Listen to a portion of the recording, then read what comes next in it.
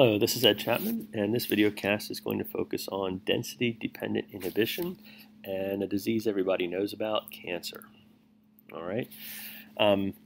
Central to this idea are growth factors, and growth factors are signal molecules that are known to speed up cell division. For example, if you are growing cells in a culture, this jar here is the standard type of model that you grow human cells in. All right, it's basically a fancy Petri plate with a screw-on lid here. And what you do is if you add some cells to the culture, like say you want to clone some human cells, and you give them some food, okay, and you give them some growth factor, they will grow, and you'll get what's called proliferation. Proliferation, okay, lots and lots of cells growing if you give them the growth factor, all right, because growth factor is stimulating them to go through their cell division, all right.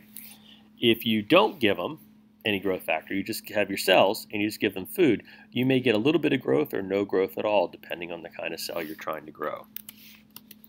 All right, now, why do cells stop growing when they completely cover the bottom of this little dish? All right, so if you notice, if you put some cells in here and there's plenty of space between them, what will happen is these cells will proliferate until they form a single layer over the bottom of the container, and then they will stop growing. And if you scoop some of the cells out, then they will grow around the borders here to fill in the hole, but then they'll stop growing again.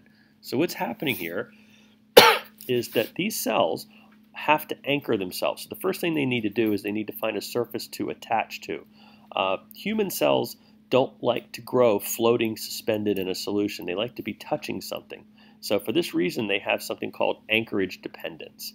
All right, so as long as there's plenty of places for them to stick and plenty of space, they'll grow. All right, so the other thing they need is space. So anchorage points and space stimulate them to grow. And what's happening is that these cells are growing until they touch. And when they touch, they stop growing. All right, now scientists believe the reason for this is when the cells get crowded in a single layer, the concentration of growth factors goes down, and there's not enough growth factors to support the continued proliferation of the cells, and so they slow down and stop growing. All right, so when cells get crowded, they stop growing, okay, for two reasons. They lack new anchorage points, and there is reduced concentration of growth factors, those two reasons. Now, cancer cells no longer hear the inhibitory cells, the inhibitory signals that cause anchorage or density-dependent inhibition. Okay, now I put the word "here" up here in quotation marks because cancer cells obviously don't have ears. But what they're doing is they're not receiving a signal, some type of signal. And scientists believe that this signal is either a signal having to do with anchorage dependence or density-dependent inhibition. All right, so cancer cells basically are able to continue growing beyond this single layer situation and form mounds of cells. Even looks a little bit like a tumor. So here's some nice, well-behaved, non-cancerous cells here in this picture, and here are some malignant cells, some cells that are growing out of control and forming a lump. All right, so we would call these cancerous cells, and we'll call these normal cells. All right, so cancer cells have lost their anchorage and density-dependent inhibition.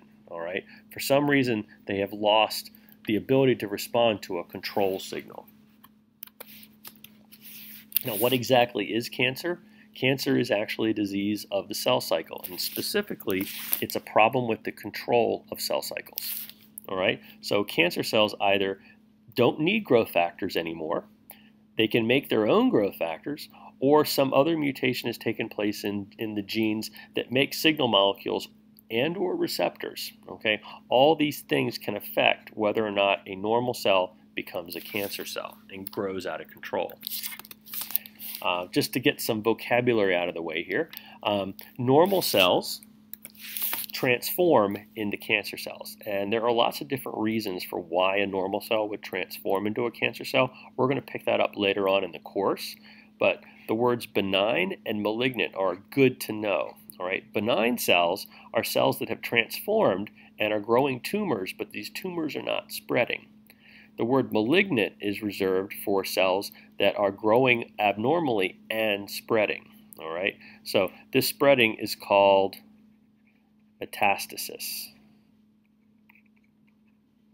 Okay, so if cells are spreading or metastasizing, then we officially can say that this person has a cancer. All right. Now, probably one of the more familiar cancers, if you've been paying attention in the last 20 years, is breast cancer. And breast cancer tumors start in normal breast tissue. All right, they start out small and they grow. And if they metastasize, the first place they're going to spread are going to be the lymph nodes near to where the tumor started. So, for example, if the tumor is in the right breast, like we see here, the first place a cancer doctor or an oncologist is going to look is they're going to look in the lymph nodes under the arm near the breast that has the actual tumor in it. And if cancer cells are detected in these lymph nodes, then you get moved to another stage of breast cancer. And of course, one of the treatments for breast cancer is to remove the tumor, okay, do something called a lumpectomy, and do a lymphectomy to remove the infected lymph nodes. And there are all sorts of tables and statistics about how many lymph nodes they take out and how much the tumor has spread. It's all very scientific. But if the cancer cells have spread to the lymph nodes, that's of course much worse. And doctors definitely want to catch breast cancers or any cancers when the tumors are small and before they've had a chance to metastasize or spread. All right, we'll stop there. Thanks for listening.